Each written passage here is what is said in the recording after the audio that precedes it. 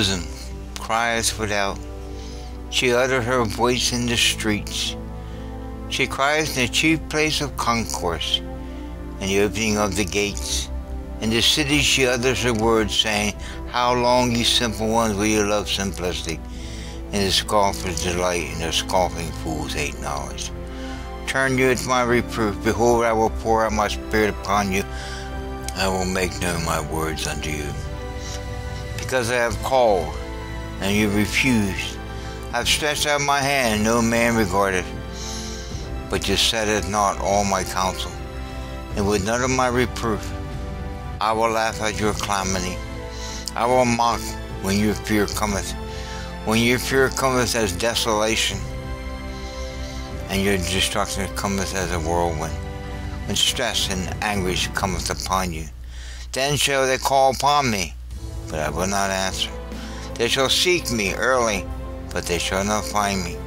For they hated knowledge, and did not choose the fear of the Lord. They would none of my counsel. They despise all my reproof. Therefore shall they eat of the fruit of their own way, and be filled with their own devices. For the turning away of the simple shall slay them, and the prosperity of fools shall destroy them. But whoso hearkeneth unto me shall dwell safely, and shall be quiet from the fear of evil. Powerful words from Solomon. Wisdom does cry forth her voice in the discourse of life, even in the marketplace and through music that surrounds us, not knowing. And many times if you can't hear God directly, He'll talk to you indirectly, through the wisdom and knowledge that speaks to you around you. One of these songs came out some years ago by Crosby, Stills, Nash and Young, called Teach Your Children Well. Let me now share with you what the Spirit says through this song. To the saving of our household, Part 2. Teach your children well. Let me read to you quickly those words to that song. You who are on the road must have a code that you can live by. So become yourself, because the past is just a goodbye. Teach your children well. Their father's hell did slowly go by. And feed them on your dreams, the one that they picks, the one you'll know by. Don't you ever ask them why. If they told you, you would cry. So just look at them and sigh, and know they love you. And you of tender years can't know the fears that your elders grew by. And so please help them with your youth. They seek the truth because before they can die. Teach your parents well. Your children's hell will slowly go by. And feed them on your dreams, the ones they picks, the ones you'll know by. Don't you ever ask them why. If they told you, you would cry. Just look at them and sigh, and know they love you. Powerful song. First off, let me say, I don't know Crosby, Stills, Nash and Young, personally. I don't know who, why they wrote this song, but all I know, it's haunted me for years. And I asked the Lord one day, what does this mean? Why does it haunt me? And He began to expound upon this, taking these secular words of a song and put spiritual truth to them. An application to my own personal life and hopefully to your life. So the first stanza was, you who are on the road must have a code that you can live by. Now I have a whole series of videos called The Narrow Road that addresses this being on this road, called in Scripture the broad road. This narrow road that the Lord offers cuts between this broad road. Thus you discover left and right of this narrow road the secular view of life called the left or secular. On the other side you see what's called the right or religious. I've come to see that we don't want to join either side of this broad road because both constitute the broad road that leads to destruction. I was instructed for a long time to stay on the narrow road. I believe it's 17 videos. In the last video of that series, I was told to leave the narrow road and get above it all. I explained in that video the reason why I was told this. I won't do that here. So with that said, let me continue with the haunting words of this song. It mentions that we must have a code that you can live by. Now he asks this question, where do you get this code? Left of this narrow road, secular opinions, or right of this narrow road, religious opinions, which will vary as the denomination or cult. To make a long story short, I discovered that this code must come from above this whole road that this narrow road leads to, that above. That's where it leads you to get above it all. Think with me. What constitutes a matter right or wrong? To imply something is right or wrong, you must have an absolute above both. Just reflect on this for now. Let me now continue. I didn't go into expound because it comes out in my other videos. You throw out an absolute. God is the absolute. He determines right from wrong, not us. That's why they were forbidden to go to the tree of knowledge of good and evil. Man, trying to pick man's idea of right and wrong, will always end up distorting it to the point where we got today, where right becomes wrong and wrong becomes right. Only God can determine that. And there's a way of getting to know that is through the mind of Christ that's in you, which my series brings out. So let me continue. We could have been brought up in an environment to which either had no code to live by, hedonistic, or a code totally leaving out this third party above right or wrong. They would be no better off than those with no code to live by.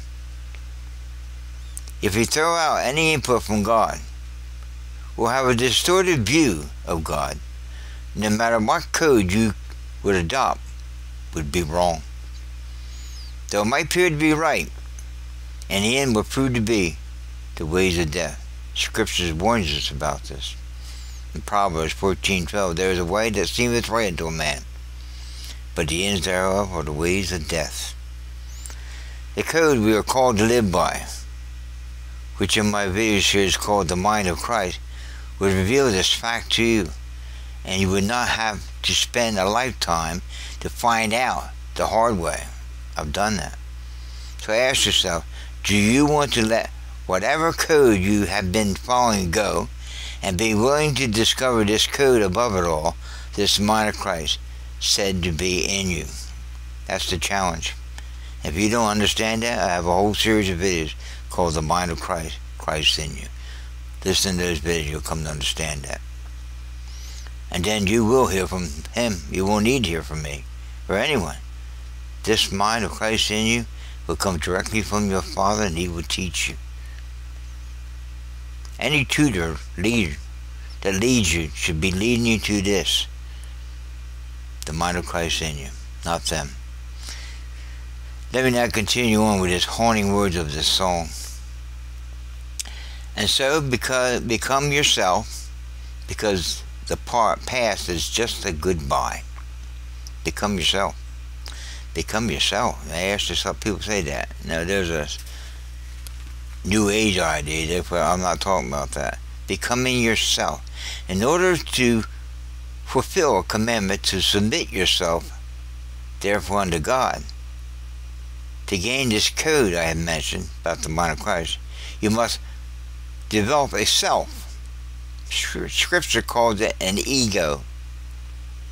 Now in some environments, a child never gets this opportunity to develop an ego because of a dominant parent or some teacher, leader, or guide cuts them down and dominates them all their lives. Cults do this a lot. End up with a mindless group of blind sheep followers. So some households, organizations like some churches, some governments put this trip on their people. We have all seen this, and some of you have experienced this firsthand, so much so that I don't feel a need to stress this point any further, let me move on to more of the haunting words of this song. Your past is just a goodbye. We read in Scriptures, Philippians 3:13, Brethren, I count not myself to have apprehended, but this one thing I do, forgetting those things which are behind, and reaching forth unto things which are before. Paul admits, and along with myself, I hope for you too, that I have fully come to comprehend all that I share in my videos. But this I do know, that we can't just sit and drown in our self-pity, discovering what this video may attempt to get you to see. Its purpose is to get you to forget those things which are behind and to reach forth unto things which are before. As I've said, things above this broad road to which this narrow road is leading you to. Now the question is, how do I forgive those who suppressed me, done me dirt all my life, murdering this inward child, never allowing it to become myself? The only answer is found in one who had been touched with all that concerns us, one who clearly says, Father, forgive them, for they know not what they do. Many, including myself, had no idea how we were at one time destroying one another, biting and devouring one another, as Paul warned the Galatians, and thinking we were justified in doing this because of the injustice dealt out to us. They're getting even.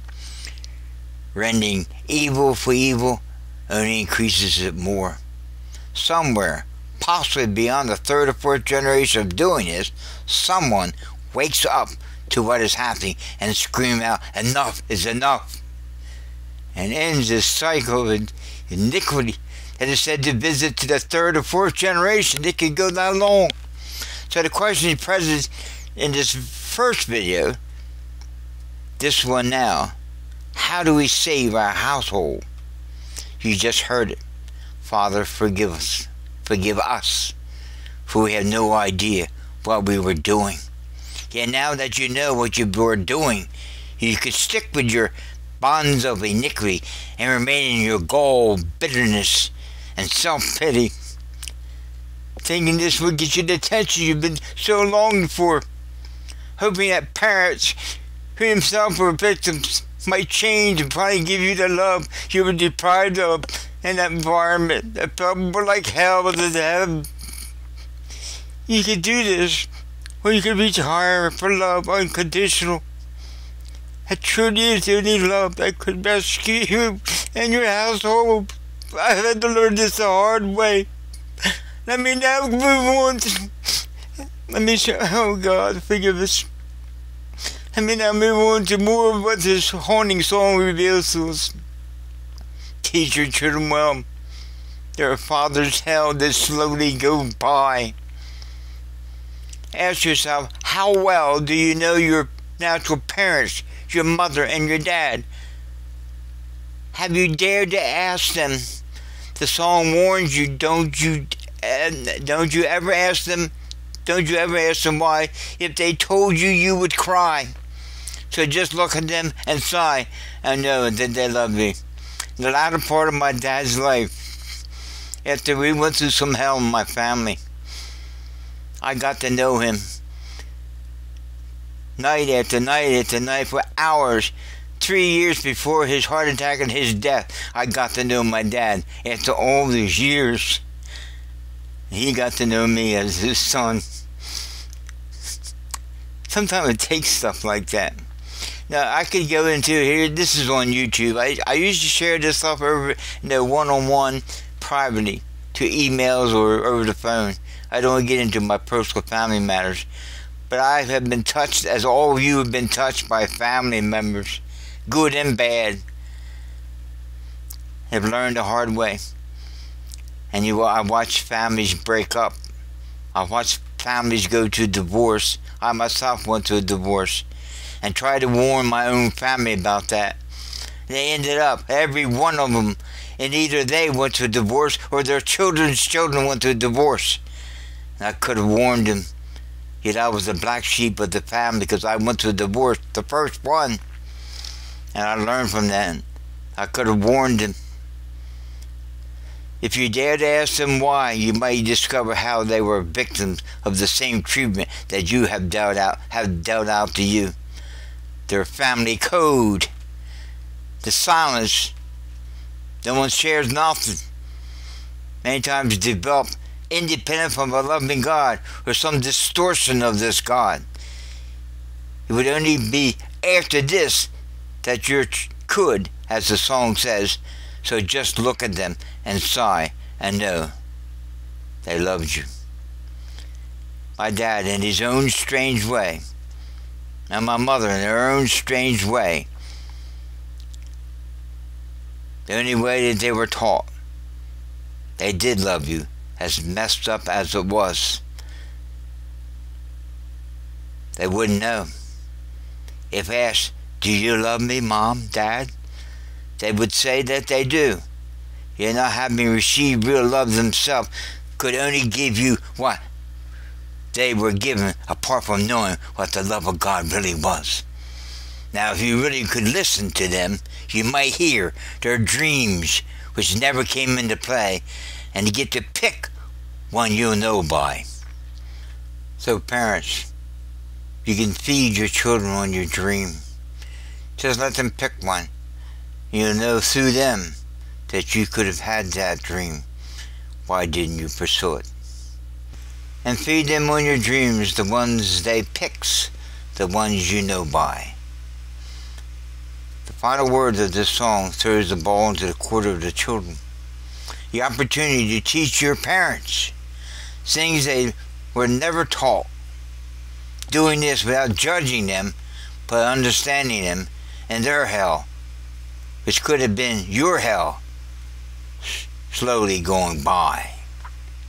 You of tender years can't know the fears that your elders grew by. You, before asking, in tender years of youth, could not have any idea of the fears that your parents face, which blocked their dreams, that would soon visit you in your adolescence if you allow them. Fears that could have taught them to reach for true love, that would cast out fear, or to give in to their fears and be just another victim passing it on to their children. Though with this understanding, please help them with your youth. They seek the truth before they can die. Know this, that you could be an example of that truth they once saw and now hope that you might find it. So children, teach your parents well. Succeed, but they might have failed to the saving of your household. God bless you.